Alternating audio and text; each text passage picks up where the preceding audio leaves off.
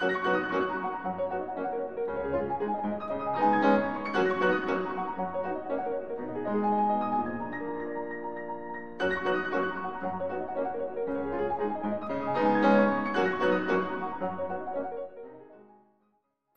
let us go to this problem, second problem.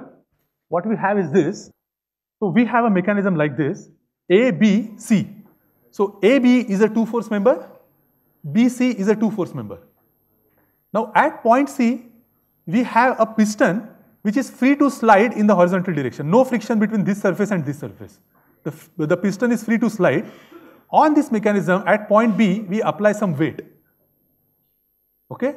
Now, if we don't provide any pressure or any resistance from here, what will happen we know is that this point C will tend to slide in this direction, and this will remain a mechanism and not be a balanced system in equilibrium. So, in order to prevent that, what we are doing is we are applying some pressure which acts in the piston, the diameter of the piston is given, and the end result is that there will be a force in the horizontal direction generated at point C which will resist the weight. Okay? So what we are asked is that at the configuration shown, all the angles are given. So given the pressure, given the diameter of the cylinder, which means we are given what is the horizontal force acting at point C. And with this information, we are asked that for the system to be in equilibrium at theta equal to 10 degrees, what is the load that we should apply at point B? Is the problem clear? Simple problem. You can do this in like 3 lines using 2 force members. It's not an issue at all. But the idea is that how do we do this with principle of virtual work, and we'll see that there are next few problems which can be easily solved after figuring this out. Problem clear? Can you tell me now what kind of virtual displacements should we put to this system? Because note this system is A, B, C, 2 rigid rods combined with a hinge at point B. If there were no, this point C, okay, has a force F applied in the horizontal direction, we know that force. There is a vertical reaction which comes from here, which we don't know. What is the horizontal force? Strictly speaking, we know because it's a 2-force member. But let us say that this reaction exists. AB force we don't know. We don't know W. So what we want is that we want to provide virtual displacements or virtual rotations or a combination to this system in such a way that only W does work and this force does work, and all the other components do not do work at all. If I displace what system? The complete system. Okay, I can take this point C and slide it horizontally. Yeah. Okay, but then what will happen? Is it a pure sliding? Is it a pure translation, or is it a combination of translation and rotation? So point B will come down. Point B will come down. Point C will move sideways. But then how do we decide that what? But the point is that now the virtual work will be done because of point B coming down by delta Y and point C sliding by delta X. But now delta Y and delta X are 2 quantities. There has to be a relation between these two, otherwise we cannot eliminate them. How do we get the relation between delta Y and delta X is the question. That we can get from the geometry? Yes, yes, we can get from geometry, but how? Yes, you get the point, right? You are totally right, I totally agree with you. We want virtual displacement in such a way that point C slides in the horizontal direction, then automatically point B will move down in the vertical direction. But there are 2 displacements, they will do work, okay, W into delta Y, F into delta X, but delta Y and delta X there has to be a relation between them, otherwise we cannot solve this problem. And how do we get that relation? No differentiation for the time being, okay, differentiation we will do later, okay. Right now, let's stick to the more physical approach. The delta Y by delta X tangent is equal to tangent theta, sir? Yes, it's related to thetas, of course, yes. Yes, yes, yes, it is fine tan theta, but you are totally right, okay, you are almost there. Okay, so what we do is this, okay, a very simple approach. I think combined, I'm almost sure that like if you are given 10 more minutes, you will figure out what to do. But because time is precious here, let me do this thing. Let us look at this rod as a ladder leaning against the imaginary vertical wall. Second rod as a ladder leaning against this imaginary vertical wall. Now suppose there were 2 ladders leaning, I let them slide the way we did previously. What is the issue? What will happen is that if these 2 are the ladder, we let them slide. There were 2 like this, both of them slide. But then what happens? This point moves sideways, but this point is also moving sideways. But note, what is happening here? Point A is a hinge. We don't want no work to happen here. Then what we do? Both sideways, we give a combined translation to the entire thing, such that we get back to point A to where it came from. And that is the resultant virtual displacement that we have. So if you look here, suppose we have a system like this. This is angle theta 1 BC, AB angle theta 2. If we think of AB as a ladder and BC also as a ladder, then giving the virtual displacement the same way as we did here, what we get? B will move to B1, but A will also move to A1 and C will also move to C1. What do we know? That if this displacement is delta Y, what is delta X? As one professor here pointed out, that delta X2 by delta Y should be equal to tan theta 2. Okay, you remember this problem. Delta X by delta Y is equal to tan theta. Okay, by similar logic, delta Y by delta X2 is equal to delta X2 by delta Y equal to tan theta 2, delta X1 by delta Y1 is equal to tan theta 1.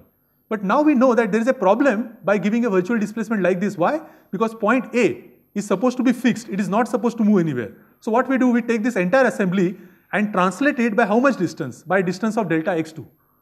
So just note, then point C1, C had originally gone to C1, a full translation will make it go to C prime, and the total displacement of point C from C to C prime will be delta X1 plus delta X2. But we already know that delta X1 by delta Y1 is tan theta 1, delta X2 by delta Y will be equal to tan theta 2, and so delta X is nothing but tan theta 1 plus tan theta 2 into delta Y. So we immediately know that if this is the delta Y we provide, where the weight will do work, then the corresponding work done by the force acting in this direction will be nothing but F times delta XC, which is again related to delta Y. Is the idea clear? Very simple idea. Okay. So now we have a relation between delta Y, the virtual displacement of point B on the top, and the horizontal displacement of point C on the side. And we know that W times delta Y should, no, weight is downwards, delta Y is upwards. So minus W times delta Y plus F times delta XC, which we have a relation for, is equal to 0. So we know that W should be equal to F times tan theta 1 plus tan theta 2. And in the problem which we have just shown, theta 1 and theta 2 both are same and equal to 10 degrees. Is the idea clear? So two problems. So first we solved a very elementary problem of just a ladder leaning against a wall. Second, two ladders leaning against a wall, but such that one point is fixed. Okay, so two basic problems, and using these two, okay, let us solve, okay, a third problem, okay, which is a combination now. Now you will see that what is the importance of having a simple approach like this before. So let us move on to this problem. It looks kind of painful, but it is not really, okay, it's really straightforward. What we have is this. We have a mechanism with three rods, AB, 2 force member, BC, 2 force member, BD, 2 force member. C and D are sliders. They can slide without friction on this bar. So note that at point C, there is a perfect freedom for sliding horizontally. Point D, perfect freedom for sliding horizontally. And this entire mechanism is connected to a spring. And what we know is that we want this configuration, okay, to be in equilibrium when theta is equal to 25 degrees. So everything is given to us. All the distances are given to us, the configuration is given to us, the spring constant is given to us, and what we are told is that the constant of the spring is 1.6 kilonewton meter and the spring is unstretched when member BD is horizontal. What does that mean? That when that entire assembly is completely flat, it is when the spring was at rest length, when that assembly moved up, the spring got stretched, because of which it extended a force at point D in the horizontal direction, in this direction. Okay? So that force is also known to us. How do we know that force? Just note here that 3L, if this entire assembly is horizontal, how much is the distance between A and D? This will be, if this is 2L, BC and BD are 150, so it is half. So it is 300 plus 150. So 450 is the entire horizontal distance. And now what is the distance? The distance is, if you say that this angle, say that this angle is phi, okay, this angle. then 300 cos phi plus 150 sin theta, or sin theta is equal to 25 degrees, sorry, cos 25 degrees will be the horizontal length, and this P, okay, is the force in the spring. So now what this problem boils down to, okay, there is one error that I made. This P I have replaced by Q, and this Q I have replaced by P in this diagram. Okay, because there was some older version of the book where it was Q and P. Okay, and I had solved it like this. So one small error, just note one thing, that this P I have written as Q in the solution, and this force I have written as P. And this P can be easily obtained because why? We know this theta equal to 25 degree, we all know the dimensions, and from geometry, we can also find what this phi is. But without going into now, for example, like these are all the peripherals. But going to the crux of the problem, what we essentially have is we have this assembly at equilibrium when theta is equal to 25 degrees, and we want to find out that what is the magnitude of P required to keep this system in equilibrium, given that there is, what is the magnitude of Q here required to keep this system in equilibrium, given that there is a P already acting given by this particular value. Is the problem clear or no, not clear? Is the problem clear or no? Yes? So this force is given at this point, and we want this entire assembly to be in equilibrium in this configuration where theta is equal to 25 degrees. And what we are asking is that to maintain this configuration in equilibrium, what force P we should apply here such that this system stays the way it is. Now, can we solve this problem very easily using the ideas developed before? What are the virtual displacements I need to give to this system? The only work should be done by the force at D and by the force at C. That's the only work that should be done. C and D is okay. So if that's perfect. Okay. So if you say that AB rotates about point O, then that C and D go apart, then we can raise the assembly upwards, sir. Okay. Yes. Come back. It's fine. What you are saying is fine. That what the approach you are trying to take is the valid approach, that you assume that if all the members were completely independent of other members, now you give it all virtual displacement rotation, and now what you do is that now you translate them and rotate them in such a way that the connections come back together, and that will be the ultimate assembly that we want. And in that final virtual displacement, okay, the work will only be done by P and by this force at C and the force at D. But my question to you is this: can we use the ideas which we have developed in the last two problems to get an answer to this in one shot? Even without much thinking, can we map this problem to a combination of problems which we had done in the last few minutes and solve this problem in just like 3 lines? Yes? BC and BD can be taken as ladders. Okay, so 2 ladder problem, perfect. BC, BD ladder. So the 2 ladder, the piston problem, okay, is essentially AB and BD.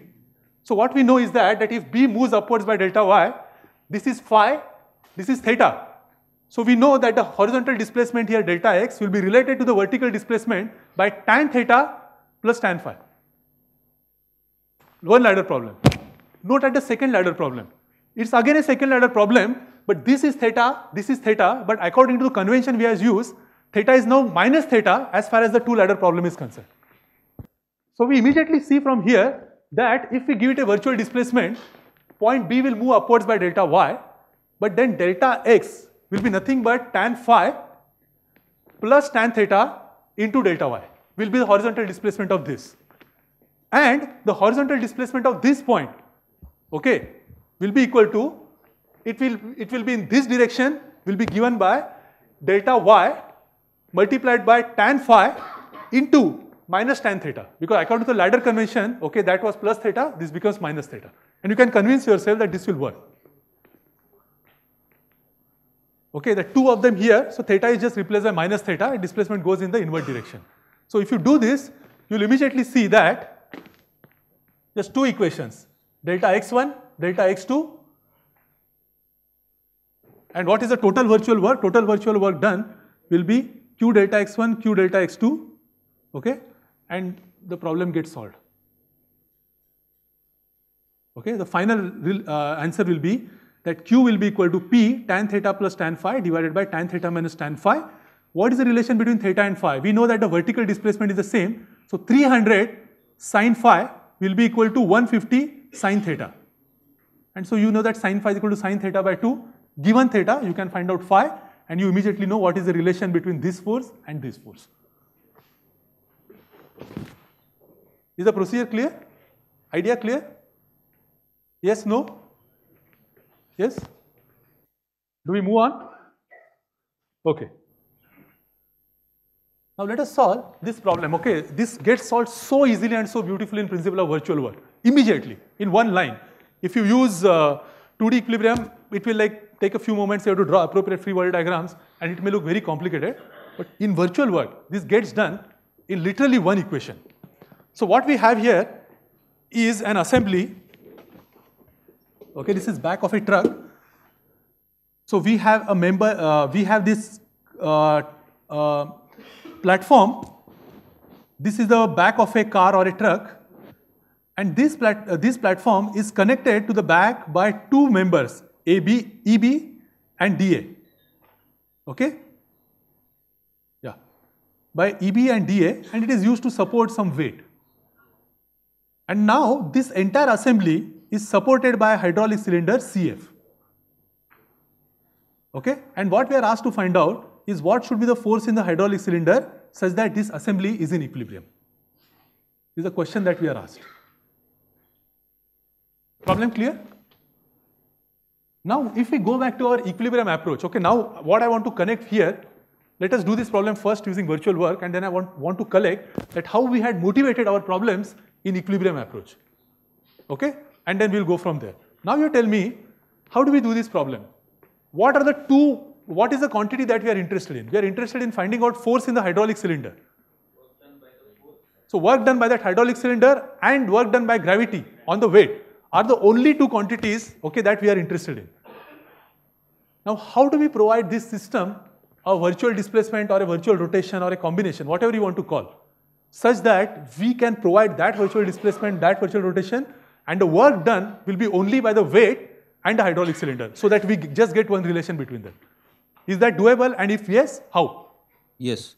Of course, yes. How? Give the angular rotation about point A. Perfect, perfect. You give angular rotation about point A. Yes. If you give angular rotation about point A of delta theta, suppose that there is it's a member which is crooked, but it doesn't concern us. Okay, you give it an angular rotation. The same angular rotation has also to be provided to EB. At B. Because if that is not provided, what will happen? Let us think about it. If I give DCA an angular rotation of delta theta 1 and EB an angular rotation of delta theta 2. If we do that, what may happen, or why is it not a right thing to do? Platform will tilt, but big deal. Platform tilts, because so what? it is connected by the same piston. Suppose piston is not there, so piston doesn't do anything. 300 mm is common for both. 300 mm is common for both DE and EAB. What is common? DE. What is common? 300. 300 dimension is common for both of them. Yes, that is fine. But what I'm asking is that if given these are the dimensions, that these two links are exactly identical, okay, both DCA and EB are identical. What my question is that, and both one is fixed at D, other is fixed at E. There is a geometric consequence of what will happen if ECA and EB are given different rotations, because virtual rotation is in our control. Suppose I decide, okay, one fine day I get up, say, no, I don't want to give them same rotation. But what is happened? Nature will not like me, okay? Like, it has some own set of rules. I do something, it will react back. What is that backlash or what is that reaction which mechanics will give me if I provide both of them different rotations? Note one thing. Point D and point AE have a spacing between them, okay, some constant spacing. Tell me, if I give this assembly ACD a rotation of delta theta, what will be the horizontal displacement of point D? Horizontal displacement of point D. Note what we saw. Horizontal displacement of point D, what do we do? Horizontal line, usko, I draw a perpendicular from here. And that distance multiplied by delta theta will be the horizontal displacement of D. Yes, what is that displacement? 650 minus 300, 350. No, forget, no. It is 650. So 650 is that distance. So 650 into delta theta will be the horizontal displacement of D. But if I give a different rotation for B, how much will be the displacement of E? It will be equal to 650 into delta theta prime. What does that mean? D moves horizontally with some distance, E moves with different distance. So we are stretching that distance. So we are increasing that distance between D and E. And if we increase the distance, we have to pay the penalty that the internal forces will do work which we don't want because those are unknown. So delta x is not required in this case, sir. Huh? Delta x is not required. What is delta x? That is horizontal distance. Yeah. Displacement in y direction. No, it is not. But what I'm saying is that, but to do that before, what I'm saying is that we want our mechanism, we want our virtual displacement in such a way, we don't need this displacement. I agree with you. But what a point I'm trying to make is that we have the choice because there are two links. We have to give this some rotation, this some rotation. What I'm asking is that why should both of them have the same rotation? It's because if you don't give them the same rotation, then DE, distance, will have to be changed. Okay, so that's the reason why both of them should have the same rotation. Is the point clear? Okay, both of them should have the same rotation. Now the question, okay, so now we know both should have the same rotation. Good. Now with this fact, can you tell me how to use principle of virtual work? The only virtual displacement we can give is give both the links rotation about A and B respectively. Suppose I give AD and BE small rotation of delta theta about point A and B respectively, delta theta. Now you immediately tell me what is the work done by gravity, or what is the work done by the mass, or what is the work done by the weight of the body with respect to this virtual displacement. We have to find out how much it goes down by. How much will that mass go down by? You tell me. Delta y, yes. What is delta y? If delta theta is given to you, what will be delta y? What we had seen? Just 500 into delta theta. Just 500 into delta theta. You agree with me? So 500 into delta theta is the vertical displacement of the top mass. Tell me, what is the force which will be provided by the hydraulic cylinder? It's a two-force member, force will be provided in the horizontal direction. What will be the work done by the hydraulic cylinder if I provide it a delta theta like this? Just this distance into delta theta, what is that? 650 minus 300, which is 350.